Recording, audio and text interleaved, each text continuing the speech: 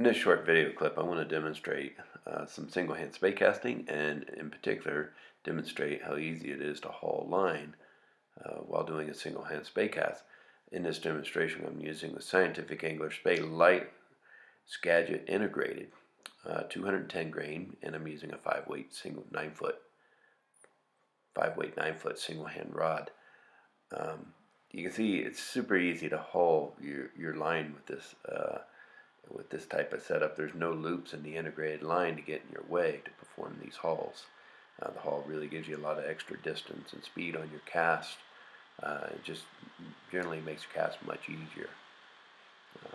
In this video, you also see me here pull off a double spey reverse, and then I'll go right back into a snap tee. This line in this setup, it just rocks.